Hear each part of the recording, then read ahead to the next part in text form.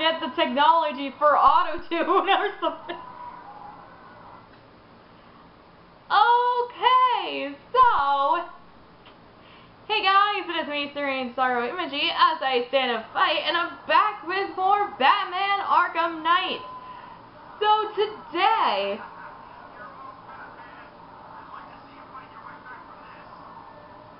I decided to do something a little different. I decided to do something a little different today, and this will be like the intermission episode, which will probably be...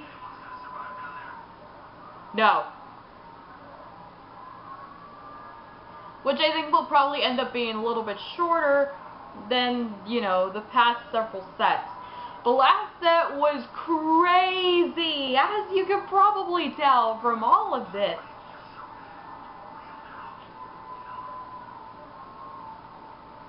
Like, okay, so, like, oh my god, it's crazy, like,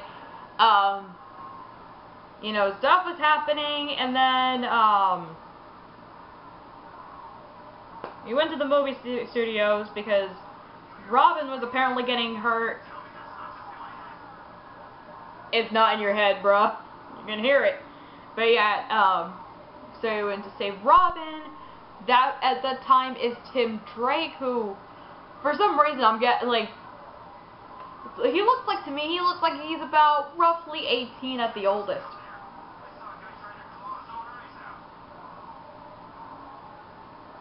And then we see Harley Quinn return, so, and then we have the whole Joker madness crap where you have, you know, 3 people that end up, you know, that were injected by this Joker toxin blood thing that happened all the way back in Arkham City.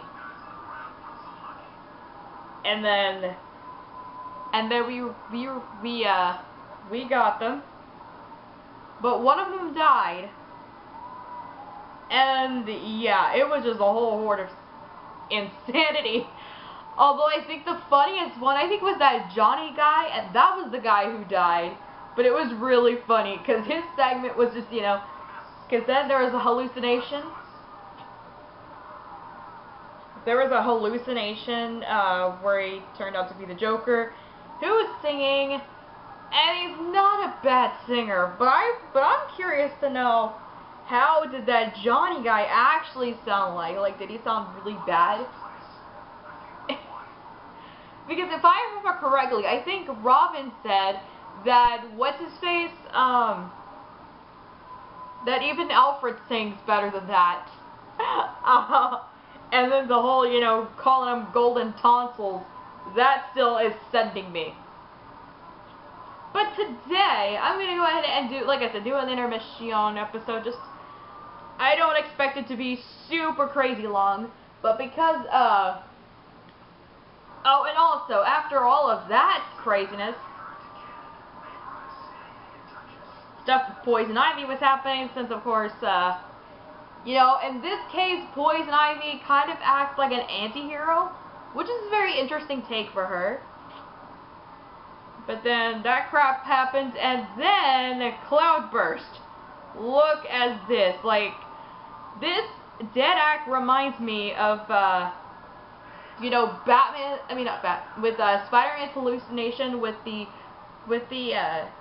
Scorpion Venom thing, and that happened right, you know, so we had to stay above ground, and so this is the case, except it's complete, like, cloudburst with fear gas, which is setting people in a frenzy, which is terrifying. I ain't gonna lie, like, this is a whole act horror movie, and who knows if Poison Ivy could possibly have died. I don't know, do you think, I don't know. And now I have questions on whether Poison Ivy might have died. Probably so. She probably might have died, which is kind of sad. Because, you know, and that stuff. So anyway, enough of that. I'm going to go ahead and do the intermission part, which is, yeah. So I know my main objective, which I'll do the next episode, is to destroy Arkham Knight's Cloudburst tank, and by that I mean to interrogate Simon Stagg to find a way to defeat the Cloudburst tank. And what I mean, you know, the whole defeat the, oh yeah, and I think the main mission is probably the only thing that you can do at this point, because Cloudburst has covered everything. So you can't even do, even if you want to do like little side missions or something, you can't do that because the fear gas, and you know, it's not pretty. I don't know if you can see this, but for some reason I think I see a, maybe it's not a boss, I don't know.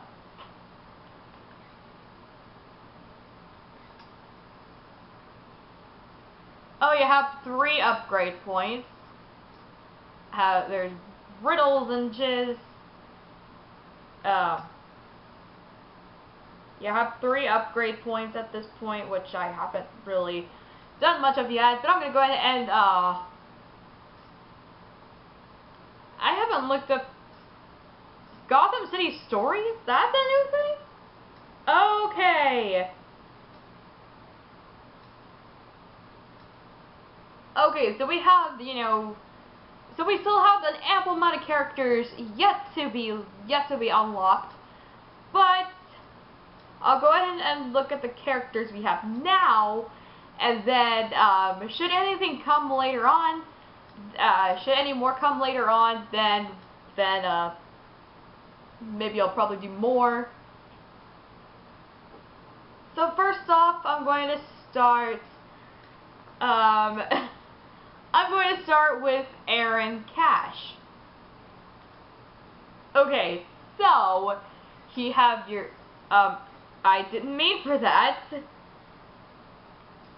So you have your information, the bio, and attributes.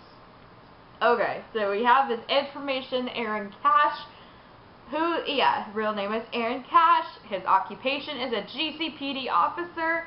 He's based in Gotham City. He has brown eyes, black hair.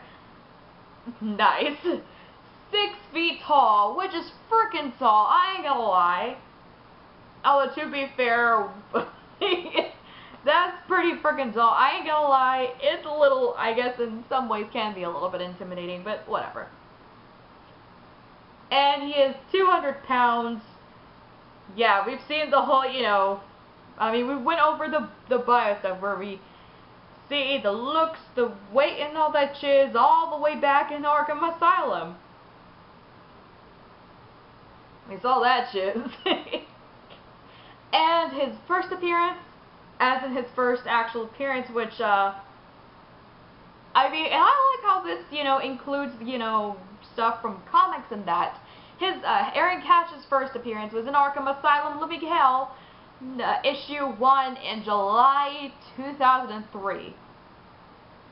Jeez, that's a long time ago. Okay, so here's his bio. A Gothamite through and through, Aaron Cash has spent his entire working life serving the city's law enforcement and security services. He rose to become one of the most senior respected guards at Arkham Asylum, which was also where he suffered a violent attack by Killer Croc, resulting in the loss of his hand and a long-standing hatred of the villainous creature. We even went through that in Arkham Asylum. Man, oh man, I love some of these callbacks, you know, where you call back to some of that stuff. He is a trusted friend of both Batman and Commissioner Gordon, who, following the closure of Arkham City, reinstated him back to GCPD, where he started his career. And his attributes is missing the left hand, which, I don't know. I think I haven't really seen, but I know, like, in the first game in Arkham Asylum, he had a hook for a hand or something like that, which was kind of a reference to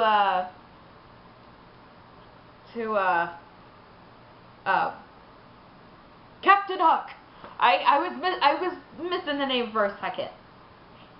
But, you know, the crocodile and Captain Hook thing, you know, that happened in Peter Pan, there's a little reference that's happening here. That's what a lot of people seem to, you know, draw back to. And proficiency, okay, next attribute is proficiency with firearms and great physical strength. So that is Aaron Cash for you guys. Okay, next up we have Albert King, who was the final kind of boss who we faced when we had to get all those guys, when we had to get those 3 guys who were, who were supposedly used to be injected with Joker's blood or something like that, after the whole toxin insanity, whatever. Okay, so his name is Albert King. His occupation is a heavyweight boxer based in Gotham City. He has brown eyes, black hair. Oh yeah, and there would be, for some reason, I think he was a gorilla. He looked like a gorilla in my part. At least in my mind. And he is 6 feet 7 inches tall. Pretty tall, but then again, then I feel like the whole 6 feet tall seems average for most wrestlers. Jeez Louise. Okay. And he weighs 284 pounds, and his first appearance was Batman Arkham Knight, June 2015. That being this very game, because some of these guys made their first appearance in this game completely. And then of course you hear, appearances of other characters from various other parts, including comics, like I mentioned earlier. Okay, Albert King, aka the Gotham Goliath, is a legendary prize fighter with the most consecutive knockouts since records began.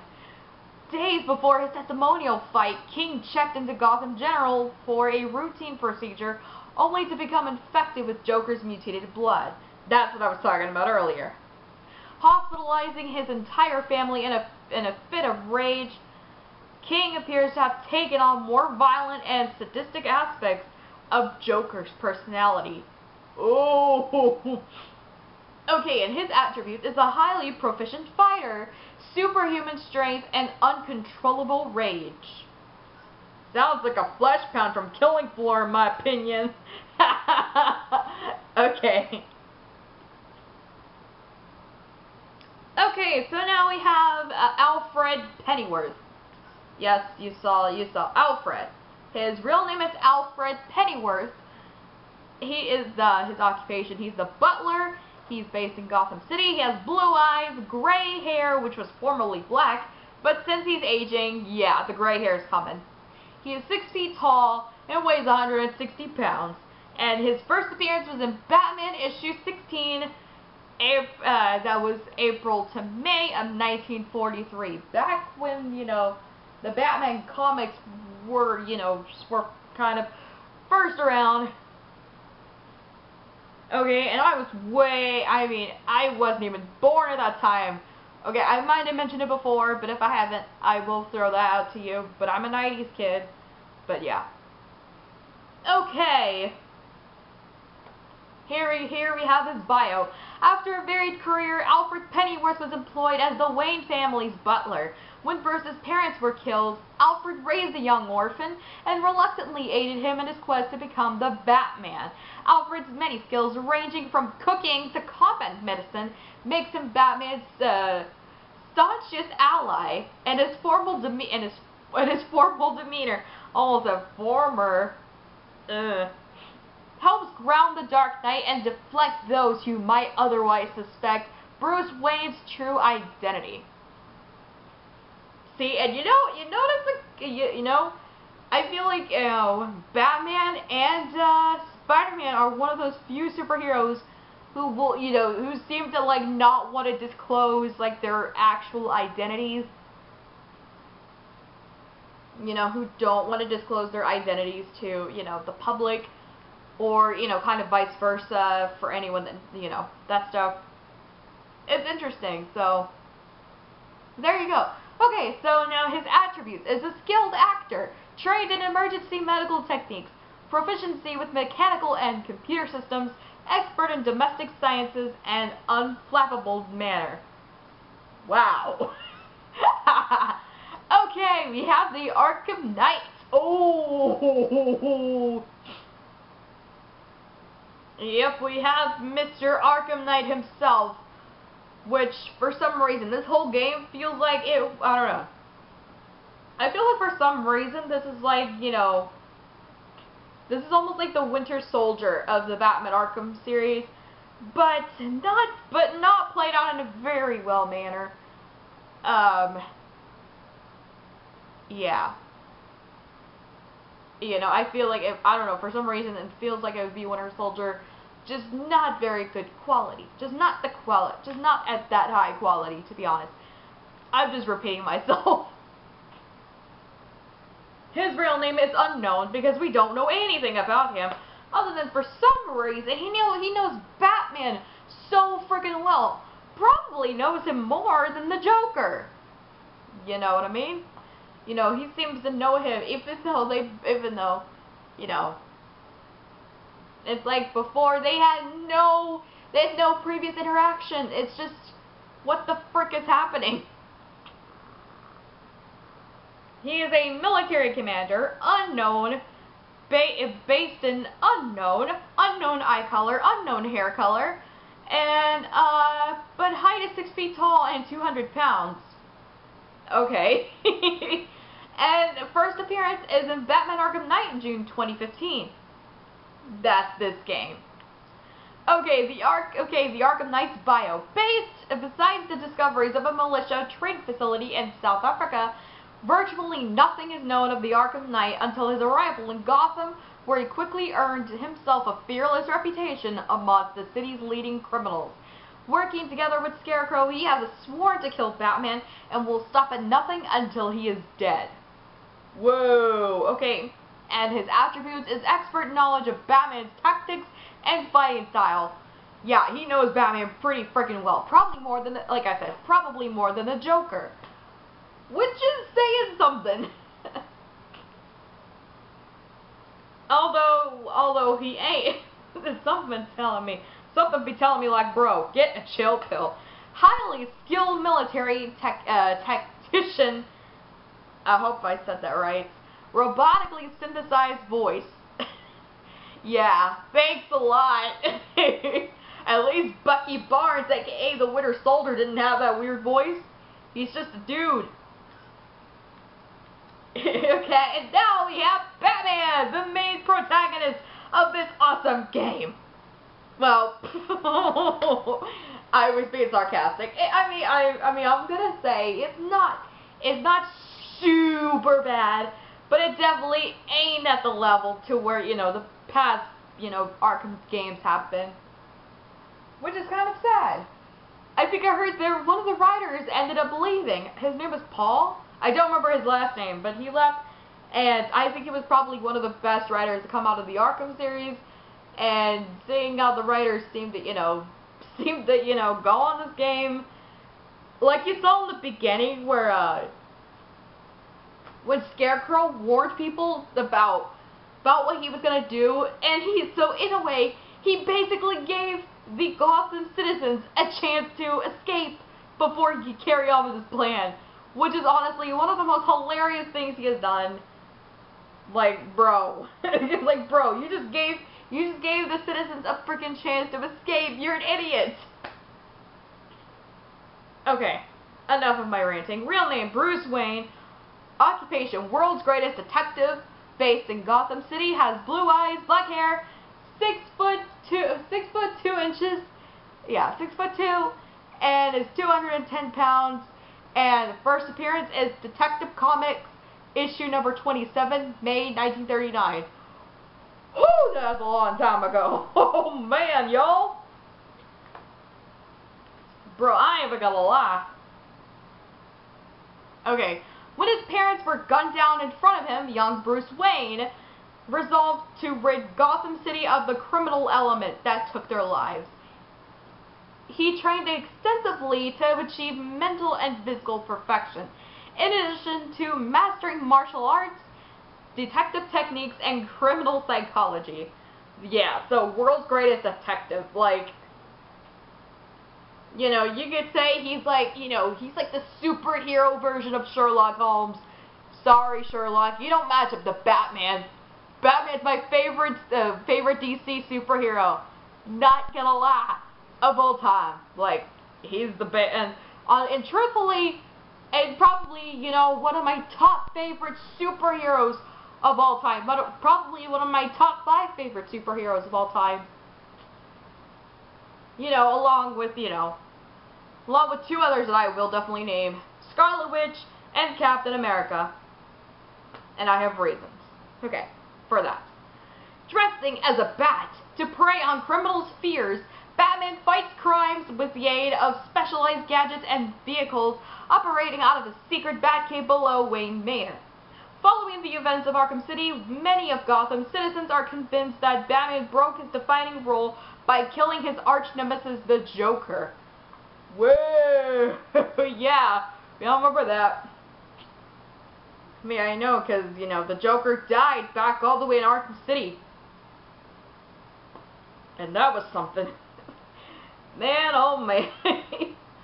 Okay, and I just thought of something here, once I actually start that Let's Play of Arkham City, right at the beginning of when I start the video, I'm just gonna be singing, I don't wanna drown in you, Drowning You by Daughtry, because that one came out from the Arkham City album, and that's the first song I think of when I hear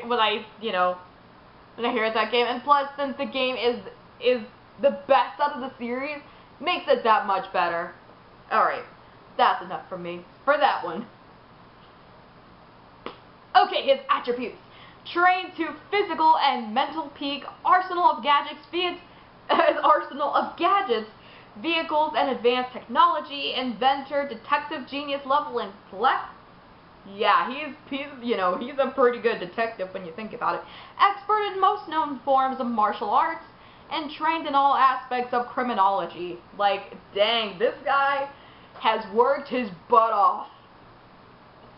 I mean, sure, he was born in a rich-ass family, but he worked his butt off for this. Although I still find it funny I still find it hilarious. I don't even know if he actually does, but it's really funny how, like, almost every suit that he's had in the games and that, and even, like, in the games, always show defined six-pack abs, and I don't know why, because that makes me laugh. I don't know why. I don't know if he actually has abs under that, but if you want to answer that for yourselves, go ahead. But other than that, I don't know. We'll leave that a mystery. That's a good mystery that we should uncover together. Okay, next up we have Bruce Wayne, who is practically the same as Batman, but because I'm gonna read it, why not? Okay, so we have real name is Bruce Wayne. His occupation is a CEO and philanthropist. I hope I pronounced that correctly. In a way, he's almost like Iron Man, but probably better than Iron Man.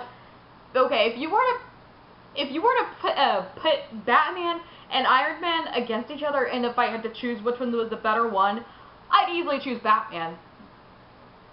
And no, I'm not saying because Batman's more serious, because Batman obviously it seems to be a lot more serious compared to Iron Man / Tony Stark. But I think I think Bruce's character arc is far better in my opinion. Okay. And he is based in Gotham City. He has, and his stats are the same, but I don't care. I'm reading it anyway. He has blue eyes, black hair, 6'2", 210 pounds, and first appearance is Detective Comics issue 27, May 1939. Okay, so here's his bio. Born into the wealthy Wayne family, Bruce Wayne had an idyllic childhood, but after witnessing his parents' violent murder in Crime Alley, Bruce dedicated his life to battling criminals. He circled the globe for years, training his mental and physical abilities to their peak. Gotham City welcomed him home, not knowing that high society's favorite billionaire playboy is also the Batman. Following the Arkham City debacle and the prison subsequent closure, Bruce Wayne once again came into Gotham's rescue, footing to the bill for its extensive redevelopment. So yeah, I feel like Bruce is kind of better than Tony, so let's just put it there. Okay, and his attributes are billionaire playboy by day, Batman by night, Gotham's most eligible bachelor. It's the most valuable bachelor. What's gonna go next for him? Is he gonna be on The Bachelor? He's gonna be. That's him. He's the next thing. He's gonna be on The Bachelor. I bet ya. Man, oh man. Like, yo, he's gonna be on The Bachelor, and we're just gonna be laughing away. Like, it is the funniest thing ever. Okay, so next thing is Catwoman. Yeah, who, you know how I was saying how, it seems like Poison Ivy seemed to be playing like the anti-hero in this story, in this game. Seems like that's the case with Catwoman. And that sort of stuff, you get that stuff. Okay, so here's Catwoman's stats. Her real name is Selina Kyle. She is a professional thief based in Gotham City. Has green eyes, black hair, 5'7", and 125 pounds. Which in some ways makes her look as skinny as a stick.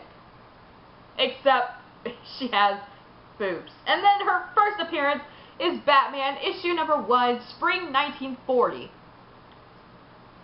Okay, an orphan who learned to survive on the mean streets of Gotham, Selina Kyle turned to thievery to survive. Determined to do it with style, she learned martial arts and trained in gymnastics to perfect her skills. Her criminal activities are tempered by a reluctant altruism, making her an inconstant villain and occasional hero. So yeah, but basically on a whole, she's an anti-hero in a way. She maintains a complicated adversarial relationship with Batman that frequently turns flirtatious and occasionally romantic. Yeah, and if you guys saw like the Dark Knight Rises and that stuff, it was far obvious that Catwoman acted very much like a hero. Yeah, because you're gonna see all of that. Although in some things like the Lego Batman game, she was portrayed as a villain, and yeah, that stuff. Little is known about her movements since the closure of Arkham City, but a string of high-profile bulgaries suggests she is still at large in Gotham. Okay. Yeah, so basically her thing is whips and catsuits. And yeah, all that good stuff. Okay, and her attributes: she is trained gymnast. She's a trained gymnast and athlete, expert hand-to-hand combatant, highly skilled with whips, unrivaled stealth capabilities, and obsessed with stealing famous and well-protected items. And I remember somewhere that the Lego games had her be in Arkham Asylum, which, yeah, a lot of people said no, that's not the case, because she's not insane, unlike half of the insane criminals. Yeah. So here we go. We have Christina Bell, who was the first chick who we saved in the last set. Okay, so yeah, she was the first chick. No, she wasn't the one that died. It was the second guy that died. Yeah. God, I'm so sorry. Anyway, so her real name is Christina Bell. Her occupation is executive director in Queen Industries. Based in Star City, has blue eyes, brown hair, 5'9", and is 145 pounds. First appearance in Batman Arkham Knight, June 2015. Okay. After a successful career in finance, Christina recently joined the board of directors at Queen Industries in Star City. During a blood transfusion following a miscarriage, Christina was exposed to Joker's Titan-infected blood. On return to work, she took a knife to a board meeting and brutally murdered 11 senior executives, carving smiles on her victims' faces. Christina has adopted several facets of Joker's personality, notably his obsession with Batman. Oh, girl. Okay, her attributes: expert business acumen, violent obsession with Batman, and highly unpredictable. Oh, man. Okay, and Johnny Charisma. That was the guy who ended up getting killed after, you know, after we stopped that, after we stopped Albert King. Okay, Johnny Charisma. Okay, so his real name is Jonathan Brown. His occupation is a singer, which, according to Robin, he is terrible. He's a terrible singer. I would like to know, curiously, like, how exactly he would sound like as a singer, because we got Joker as a singer, which Joker wasn't that bad. So I'm just going to assume Johnny is awful. Like, he would probably be so bad it would make even the old judges of American Idol just scream in agony because of how terrible it is. My God. He is based in Gotham City. He has green eyes, brown hair. He is 5'10" and 172 pounds. And first appearance was in Batman Arkham Knight, June 2015. Okay, and Jonathan Brown, aka Johnny Charisma, made a name for himself on the cabaret circuit before hitting the big time when he was discovered by a national talent show. Charisma is no stranger to controversy with a string of drug offenses and a DUI. Yikes. But his assault on a groupie was uncharacteristically violent. Since his infection, Charisma has been displaying signs of megalomania, with his behavior echoing the sadistic showmanship of the Joker. I'm deceased, yo. He is a trained vocalist. How? I wonder, because if Robin says he's bad. Oh. Now I wonder, how the heck does Robin/Tim know what a good singer is? I wonder. He is a narcissist and a baritone. That is not a baritone I want to be with. That's a baritone I'd puke in his face. Bro.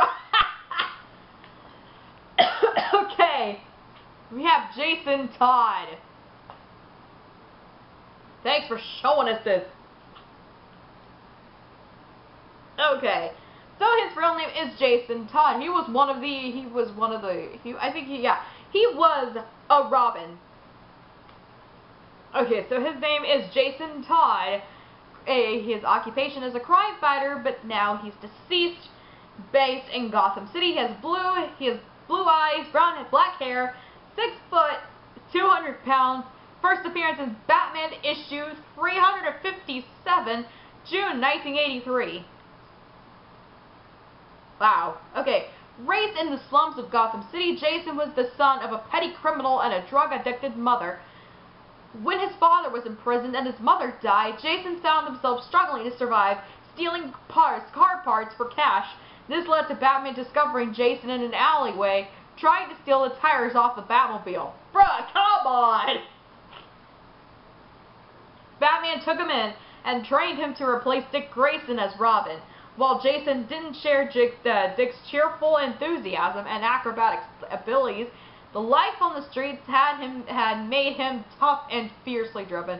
Frustrated at Batman's unwillingness to kill the Joker in spite of his heinous crimes, Jason set out to do it himself, only to get himself captured, tortured, and killed by the Clown Prince, leaving Batman riddled with guilt. Wow, okay. Exponent, okay, his attributes: exponent of the martial arts, proficient detective capabilities, and explosive temper. Whoa, whoa, did I talk about a guy with anger issues? What the heck? Okay, I find this hilarious because this happens in every bad boy, good girl story. You know, we're the bad boy. We're the boy, the love interest, the guy love interest always has anger issues. And it's so annoying. It's like, can we get a guy who actually can keep his freaking temper? My God, is that hard to do? Okay, here we have Henry Adams. Okay. Okay. His real name is Henry Adams. His occupation is a principal/teacher. He is based in Gotham City. He has blue eyes, white, formerly blonde hair. Because, yeah, he's aging. 5'9". That's his height, and his weight is 160 pounds. And his first appearance was in Batman Arkham Knight, June 2015. Okay, his bio. Highly respected principal of the esteemed McCallum Academy. Oh, except for McCallum. Okay. Henry Adams was exposed to Joker's blood during a routine treatment at Gotham General. Displaying none of the symptoms experienced by the other victims, Henry's immunity could be a key to developing a cure. Though initially cooperative, Henry's patience is wearing thin and he's desperate to return home to his family. Okay, and his attributes is principal of McCallum Academy and professor of biology. Okay, so now we have Harley Quinn, who had returned to the last set, which, like I said, was a crazy episode. I ain't even gonna lie. Okay. Okay, so her real name is Dr. Darlene F. Quinzel. She is a professional criminal, that's her occupation, based on Gotham City. Gotham, what the heck? Garth. Her eye color is blue, she has blonde hair, she is 5'7" and 140 pounds. Yeah, so I guess you may call her thick if y'all want. Okay, and her first appearance was in Batman Adventures, issue 12 in September 1993. Okay, so an Arkham Asylum psychiatrist assigned to treat the Joker, Dr. Harley Quinzel instead became obsessively fixated on her patient, believing herself to be in love with him. She helped him escape and took on her own criminal identity as Harley Quinn, a violent and unpredictable felon whose only motivation was achieving the Joker's approval. Because of his cruel and mercurial nature, this in some ways has made her just another of his victims, albeit a very dangerous one. Since her ill-fated attempt to avenge her lover's death in Arkham City, Harley is rumored to have assumed control over Joker's criminal gang and begun plotting another attack on the man she holds responsible, Batman. Okay, and okay, so the whole, yes, she wants to be with the Joker and that, and people believe that they were both in love. But the truth is, it's very one-sided. It's on her end, to where she believes that she's in love with him. But on the other end, Joker abuses Harley. This is not a romantic relationship. They are not in love. This is a toxic, abusive relationship. And okay, because even I think at one point, I think in one of the I think it was in one part in the animated series or something, the Joker said he would bomb Gotham when he would nuke Gotham City, and he would leave Harley behind. No joke. That is not a healthy relationship. These two, they are not a healthy relationship. Harley, in actuality, would be more of a tragic anti-hero rather than, just a typical villain. She is who I consider a tragic anti-hero. Because, she's basically been abused by Joker, even though she convinces herself that she is in love with the Joker. But truthfully, it is not. That is not the case. He is abusive to her and all that stuff. Okay, and the reason why I'm saying this is because, because for those of y'all that are going to still throw in the narrative that, that it's romance, It's not romance, y'all. Take a hint. It ain't romance. Sit down. Please, dear God. Sit down. Okay, and it's just like with Raylo. Raylo is not a good ship. It is a toxic, abusive relationship. And it's like Edward and Bella. That's also toxic and abusive. That's like the same thing with Anastasia and Christian. Not a good relationship at all. Abusive. And that stuff. And then in a more recent case, Hardin and Tessa from After. Yeah, I said it loud and clear. Let's move on to Harley's attributes. Her surprising strength and stamina, her superior gymnastic skills, and total disregard for human life. Alrighty. We have Jim Gordon now. Okay, his real name is James W. Gordon. He is a police commissioner. He is based in Gotham City. He has blue hair, white hair, which was formerly brown, but since he's aging, that stuff. He is 6 foot, 180 pounds, and first appearance in Detective Comics, issue 27, May 1939. Alright, Police Commissioner James W. Gordon dedicated his career to cleaning up the corruption in the Gotham City Police Department, a goal he has come a long way towards accomplishing. He has been equally tough on crime, and in the pursuit of making Gotham City safe for all of its citizens, Gordon has forged an uneasy alliance with Gotham's other top crime fighter, the mysterious vigilante known as Batman. Since the closure of Arkham City and the death of the Joker, Gordon has overseen a period of relative calm in Gotham City, with crime steadily declining. On the back of these successes, many see Gordon as a prime candidate to become the city's next mayor. Ooh, yo, this is gonna be good. Okay, his attributes is an experienced police officer, trained criminologist, proficient in hand-to-hand fighting, and expert marksman. Okay. So now we're looking at the Joker. His real name is unknown. His occupation is a professional criminal who is deceased. Yeah, very much deceased.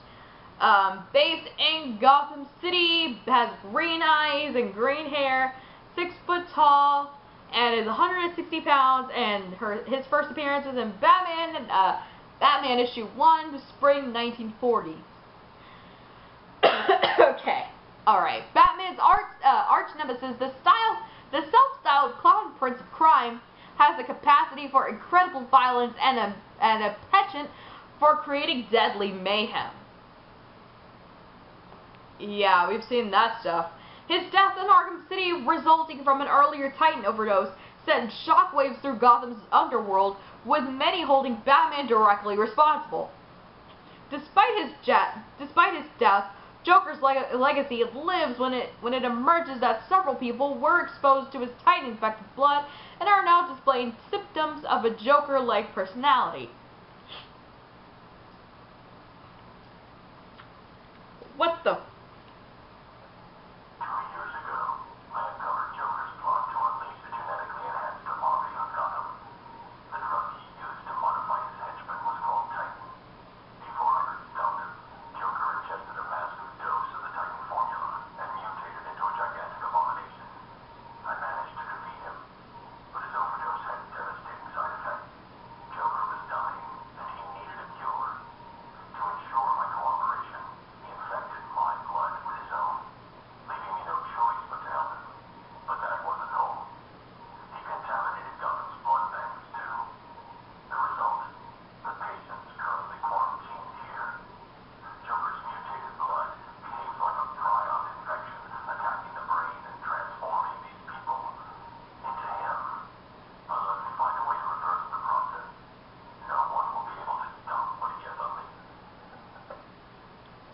Whoa! Okay, yeah, so there's a tape from Batman, who basically was talking about that stuff. If you guys remember, all that stuff, you know, and that stuff happened in Arkham City and that. Oh my god.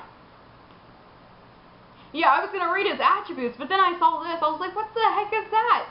Oh, it's just an audio file. Okay. So his attributes is an unrepentant, homicidal maniac, a surprisingly strong hand-to-hand combatant, unknown past, and employs various deadly weapons, often based on party gag items. So yeah, he's like the more deadly life of the party. Uses a fatal toxin that stretches victims' faces into Joker-like grins. Yeah. Talk about the life of a party. Next off, we have Lucius Fox. Oh, and he had that little icon, that little tape icon, which basically means he has an audio tape. The rest of these characters do not. Let's get to Lucius Fox. Okay, his real name is Lucius Fox. Occupation is CEO of Wayne Enterprises. It's based in Gotham City. He has brown hair, black eyes, 5'9", 195 pounds, and the first appearance in Batman issue 307 in January 1979. Okay, his bio. Currently CEO and president of Wayne Enterprises, Lucius Fox is a sought-after businessman all over the corporate world and one of Bruce Wayne's closest allies.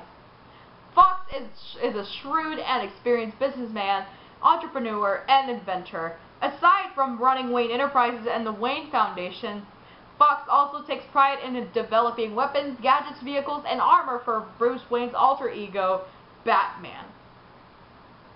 Okay, his latest contributes to the Dark Knight's arsenal includes the new Batmobile, a whole new suit of new and upgraded gadgets.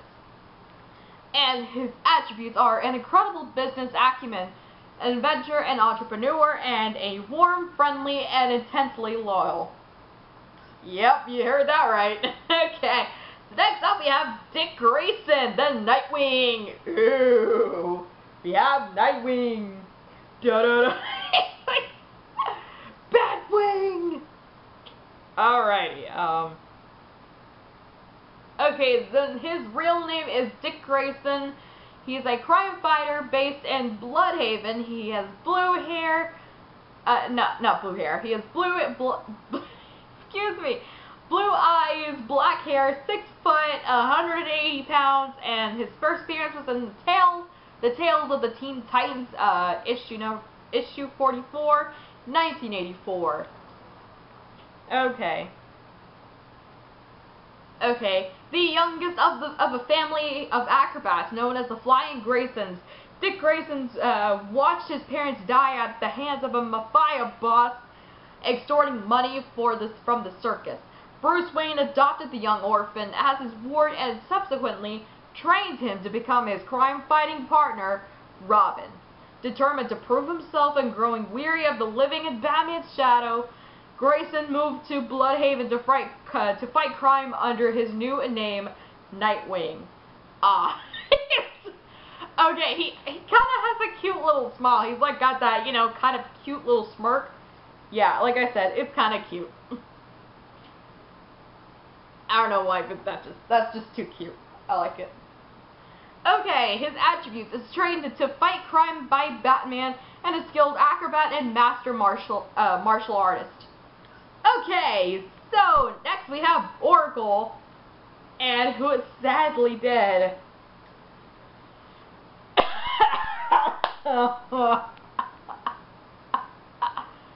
That was, you know, but I mean, Tabo, that was pretty, like, what the frick were you thinking? Oh, whatever, okay. So her real name is Barbara Gordon. Her occupation is an information broker based in Gotham City. Has blue eyes, red hair, 5'11" and 126 pounds. And first appearance in Suicide Squad issue number 23 in January 1989. Okay. So here we go. The daughter of Gotham City's police commissioner James W. Gordon, Barbara Gordon fought crime alongside Batman as Batgirl until she was paralyzed from the waist down and confined to a wheelchair. Barbara has since adopted the new identity of Oracle and now supports Batman with her computer expertise, providing him with a constant stream of information in the field to aid his battle against crime. And then we have her attributes. Eidetic memory, recall of everything she sees and reads, extensive headquarters in Gotham City's clock tower, high-level hacking and computer skills, and remains skilled with eskrima, sticks, and batarangs. Dang, girl. But yeah, she's not deceased. Okay, we have the Penguin. He's definitely a fat bloke. Like, yo, he's at least he's not like, you know, to the point where he's way, you know, overweight to the point you could be on my 600-pound life. I've been making that joke in the Killing Floor Let's Play with the bloat. My God, okay.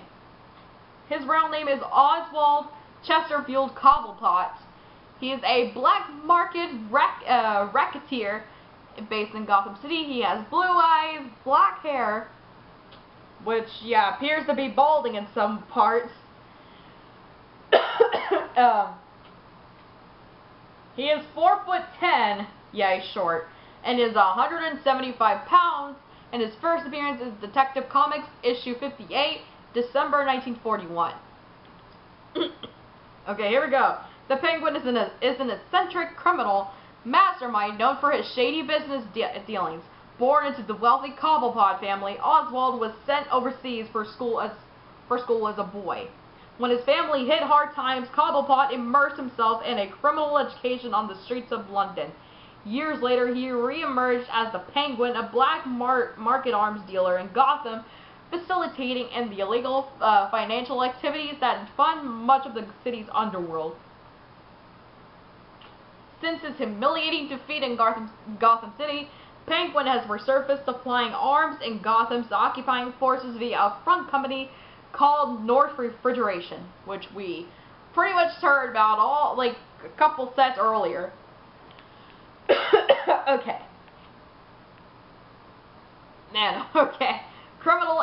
His attributes are criminal and financial mastermind, expert hand-to-hand combatant, mercilessly cruel, and various underworld connections. Okay, and now we have Poison Ivy, who is a villain at most times, and in this game seems to have presented herself kind of like as the anti-hero in a way. So, okay, and you hear anti-heroes come in more than just brooding in black, y'all. Okay, anti-heroes come in all shapes and sizes, and all different types. It's not just brooding in black. Yeah. In a way, I think in this game, Poison Ivy seems to, you know, kind of present herself as more like a tragic anti-hero, especially with like her stuff with the Joker and that stuff. Yeah. Okay, her real name is Pamela Lillian Isley. Her occupation is a professional criminal. She is based in Gotham City. She has green eyes, red hair, 5'8" and 115 pounds. First appearance was in Batman issue 181 in June 1966. Okay, Botana's Pamela Isley was transferred by a science experiment gone wrong in a plant-human hybrid. With chlorophyll flowing through her veins instead of blood, she developed a toxic touch and a pheromone-fueled talent for seduction. Dang, girl. Her unique brand of eco-terrorism often puts her in conflict with Batman, whose iron will usually protect him from her seductive powers. She was recently captured by Nightwing and imprisoned in Bloodhaven until Harley Quinn staged an audacious breakout. And some people have actually been like teasing for Harley and Poison Ivy to actually be together, being lesbians, which actually is a very interesting concept because the two seem to have interesting chemistry with each other. I know there's a new show called The Harley Quinn or something like that, and you do see that. And then you get to see, you know, kind of Harley's life, you know, where she's, you know, outside of, you know, being that stuff. Oh, and by the way, with Harley Quinn, yeah, With Harley Quinn, I guess this might be canon in like the whole everything about it. But I know like in Birds of Prey, like she says, I have a PhD, mother beep. Yeah, I'm not saying the other word, okay? I'm not doing that. Okay, so her attributes are, as in Poison Ivy's attributes, able to direct the growth of all plant life, plant genes mixed with her DNA, exudes natural pheromones that control victims, skin secretes a deadly toxin, and pathological drive to protect nature from humanity. I guess you could say in almost ways you would probably sympathize with her, and because consider her an environmentalist, if you will. Okay, we have Two-Face. Okay, so his real name is Harvey Dent. His occupation, he's a professional criminal. He's based in Gotham City. He has blue eyes, brown or gray hair. He is 6 foot tall, 182 pounds, and first appearance in Detective Comics, issue 66 in August 1942. Okay, District Attorney Harvey Dent was one of Batman's strongest allies in Gotham City until a criminal threw acid in Dent's face, hideously scarring him. The wounds fractured his psyche, and he was reborn Two-Face. Psychoid criminal, mastermind obsessed with duality. His former good luck charm, a two-headed trick silver dollar, was damaged in one side to the attack, and Dent has seized on it as a reflection of his half-scarred visage. He flips it to decide the fates of his victims. In the wake of the Joker's death, Two-Face is rumored to be working alongside other supervillains to bring Gotham to its knees and destroy Batman once and for all. Whoa, bruh. Okay, his attributes. Hideously scarred on half of his face, extremely skilled with his twin, a .45 semi-automatic, psychotic obsession with duality, and the number 2. Whoa, which is, yeah, that's not good. That differs to his half-scarred coin in choices of life or death. Whoa, that's hella morbid, my dude. Okay, and then we have Simon Stagg, which, by the way, for some reason, I thought he was dead. But from the last said, Batman said that, Batman says, "Oh no, we need to go get him and, to interrogate him on how to stop the cloudburst thing." Which I'm surprised he would even be alive, possibly, because I thought he was for sure dead. Yeah, I thought he was for sure dead. Okay, his real name is Simon Stagg. His occupation is the CEO of Stagg Enterprises. Whoa, this episode's gonna be long. Is based in Central City. He has blue eyes, white hair, 5'11", 170 pounds, and the first appearance is The Brave and the Bold, issue 57 in January 1965. Okay, a wealthy scientist, philanthropist, and entrepreneur, Simon Stagg is the founder and CEO of Stagg Enterprises, a company specializing in advanced biomedical research. A self-proclaimed visionary, Stagg has been developing clean energy solutions and a revolutionary airborne inoculation technology on board his airship laboratories. In recent years, Stagg Enterprises has been accused of human rights violations in regards to medical testing on humans. Simon Stagg vehemently refuted the accusations, and his company was cleared of all charges. If he actually did, did all these, where he basically did these unethical tests, then he can choke, for all I care. I don't care if he's like the rich guy or something like that, but if he's been doing that unethical stuff, he can choke. Yeah. He is a cunning negotiator, he is unscrupulous, and has a sound business mind. Okay, so we have 3 more characters to go through. we have Scarecrow. Oh my god, he's freaking creepy! Ah! Although in Arkham Asylum, like, he had his face, he had his mouth covered, and yeah, but either way, he's pretty freaking freaky. Like, we need to get a whole horror movie, a whole DC Batman horror movie, you know, with the Joker, I mean, not the Joker, with the Scarecrow as the main antagonist.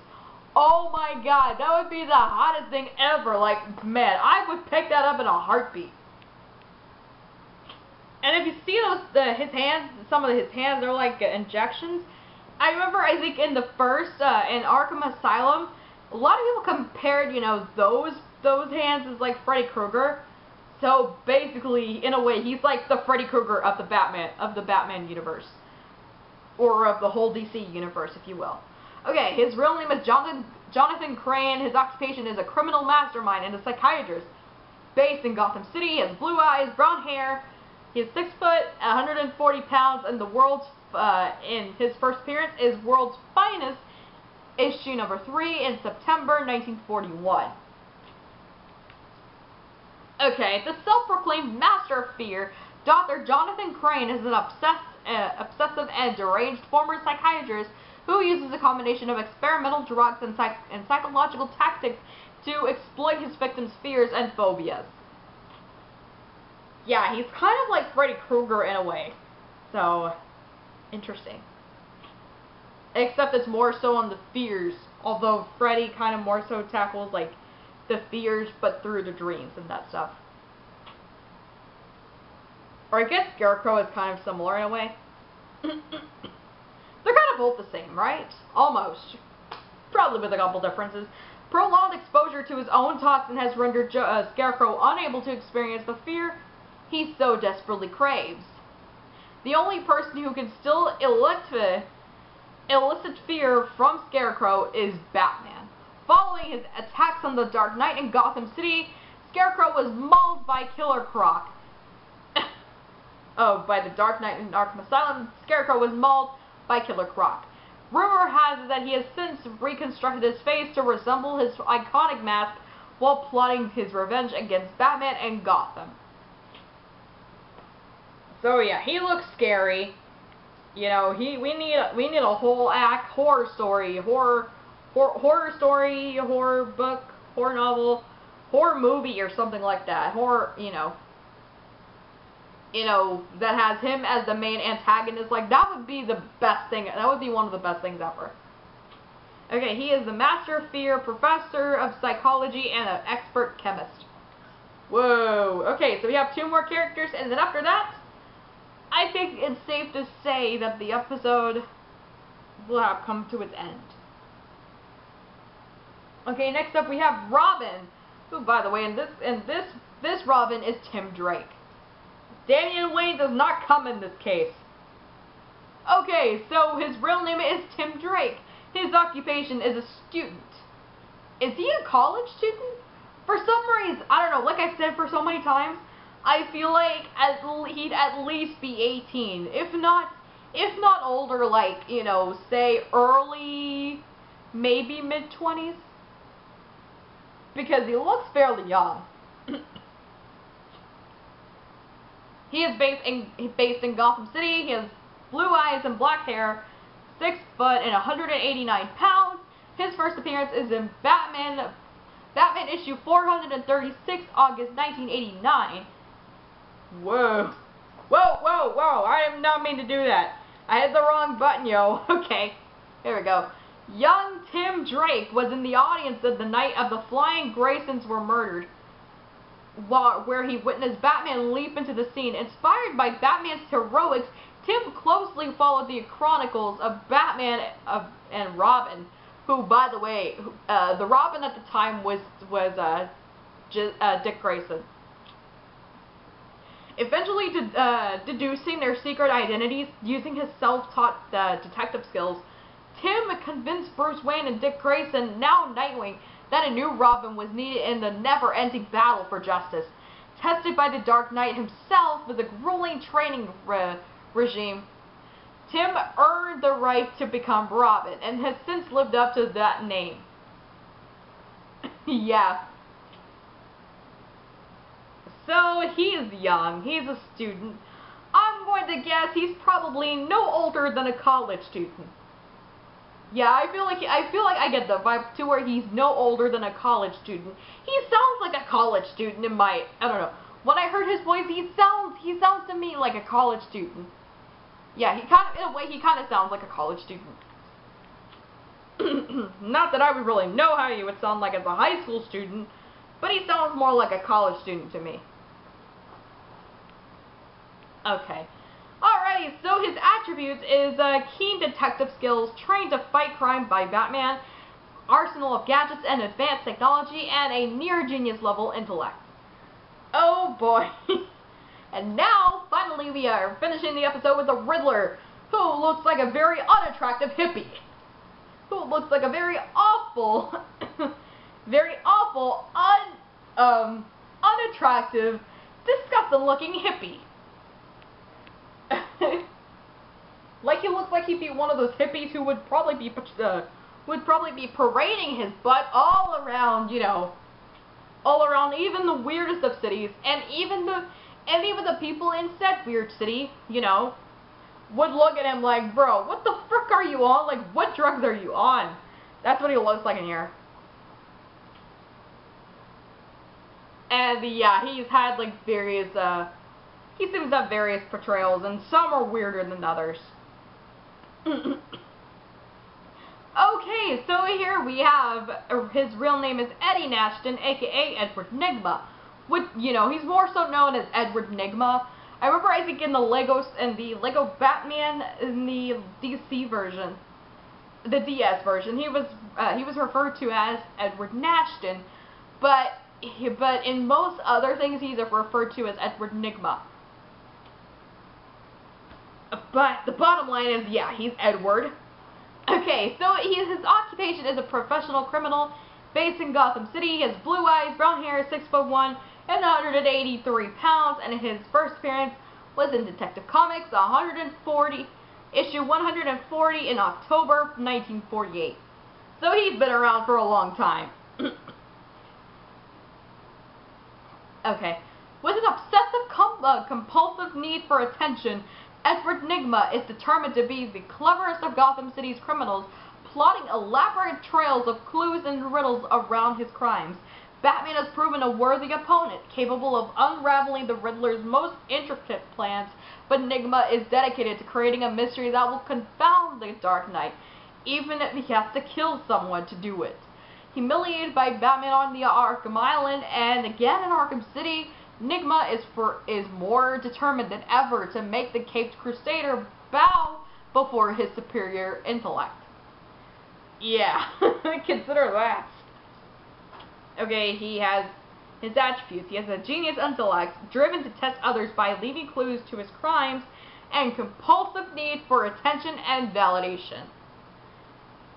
That is, you know, that for you.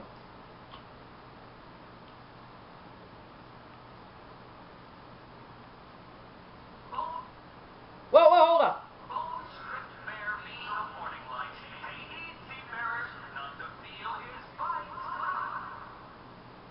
Bone strip bear beneath a warning light. Pay ahead. See fears not to feel his bite. Bro, what the frick? This riddle will be revealed when the time is right.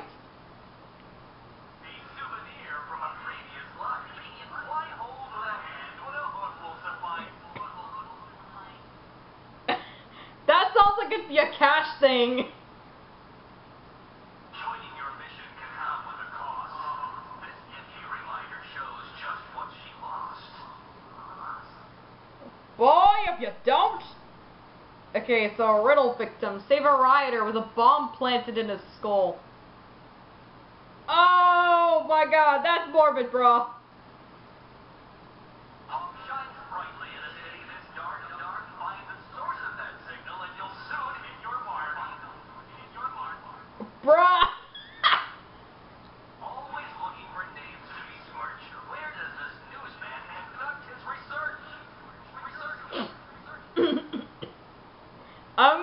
make a joke and say it's that writer guy that Vicky mentioned in that messages thing when I first entered the Wayne Tower. Overgrown, abandoned, the inmates set free. Madness could never be held in me. Boy, if you don't! Okay, instead of a rider with a bomb planted in his skull. An open house for bed and dinner. Is this sanctuary run by saint or sinner? This is in Bleak Island. Yo. I bet you weren't invited to this lavish do. I wonder how many went dressed up as you. Boy, quit wilding. What the heck? Yo. She stands at our center that we may not weaken. A symbol of hope, a towering beacon. She stands at our center that we may not weaken. A symbol of hope, a towering beacon. Yo. It doesn't take much to tame a cat. Make them wear this, and then call the bat. Oh. Friends of the Waynes, though not as wealthy, their memorial ward keeps Gotham healthy. Yo. The highest building in Arkham City, a strange man worked here who took no pity.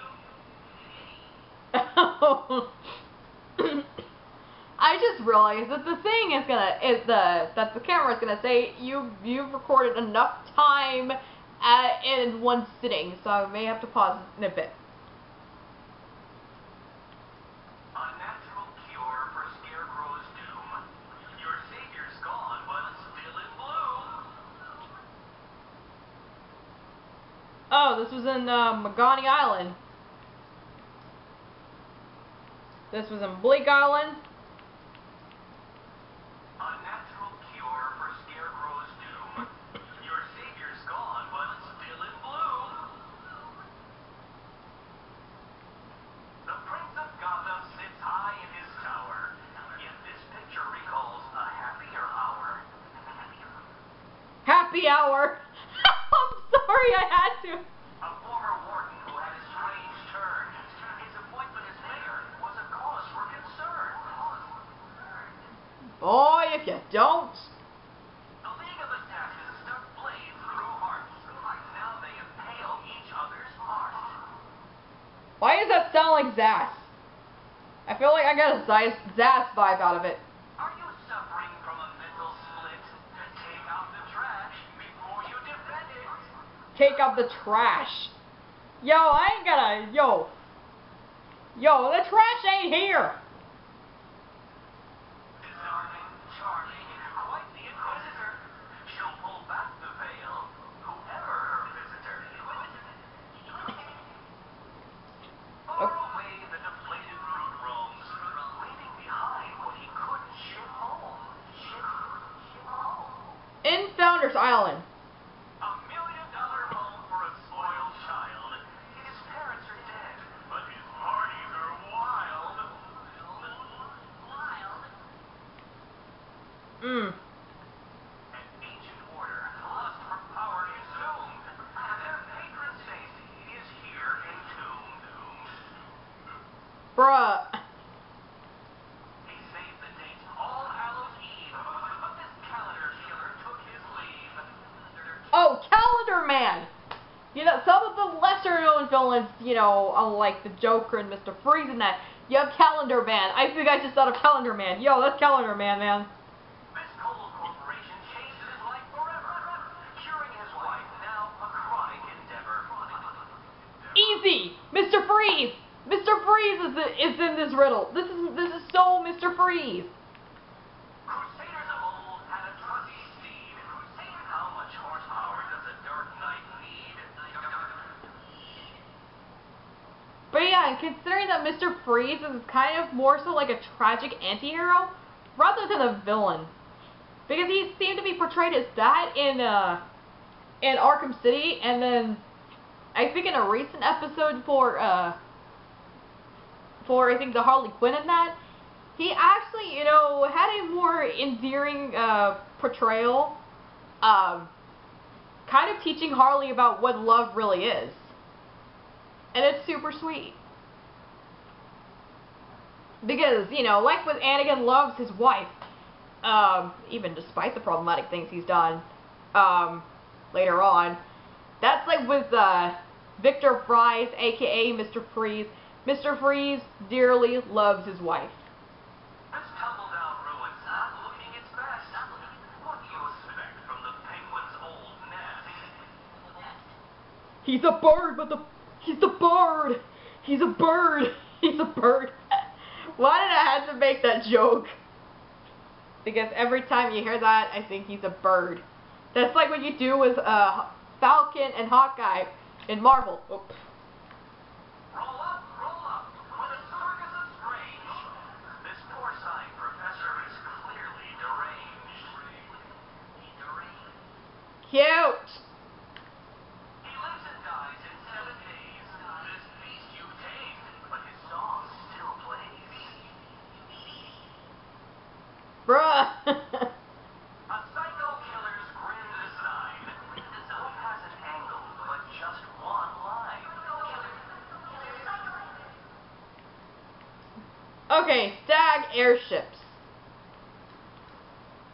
Whoa, okay, chill him out.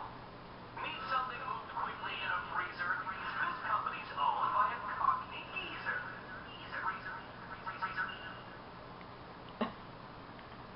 A bragging reporter is worse than none.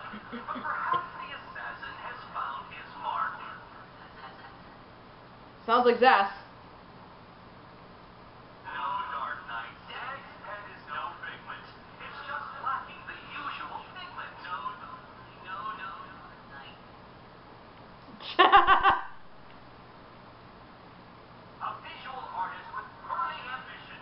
True, he made movies before his ignition. Oh, and that is Vanessa Studios.